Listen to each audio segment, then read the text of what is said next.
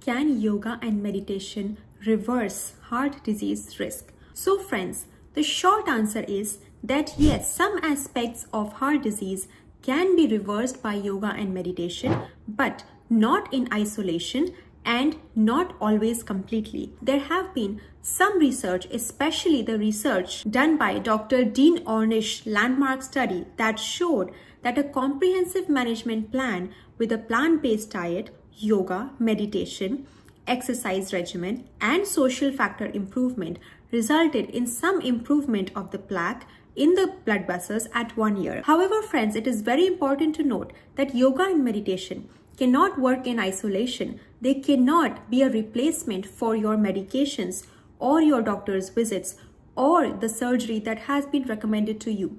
And certainly it cannot reverse any advanced blockages or plaque that you may have in your arteries. However, let us not underestimate the power of yoga and meditation, because studies have confirmed that yoga and meditation reduce the stress hormones in your body, and therefore they reduce the cortisol, which helps to lower your blood pressure and your heart rate. We know that high blood pressure has been related to multiple heart problems, including congestive heart failure, coronary artery disease, and so on.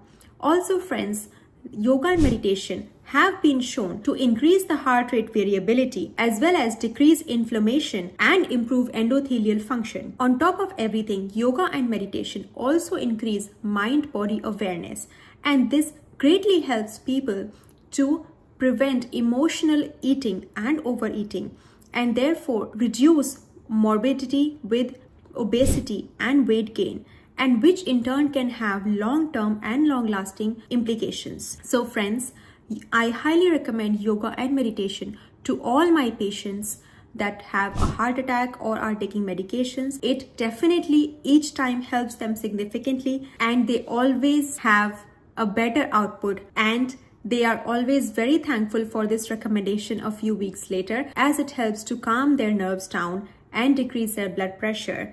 And when their blood pressure gets better, they are also able to cut down on their medications. So friends, meditation and yoga is for everyone. Do not underestimate its power, but also please do not replace the medications and your doctor visits with it. Thank you.